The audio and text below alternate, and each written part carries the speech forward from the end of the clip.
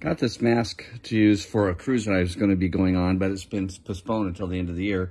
But I'm going to go ahead and keep it because I really like it, because I can use it at my sister's pool. But when you open it up, it comes like this.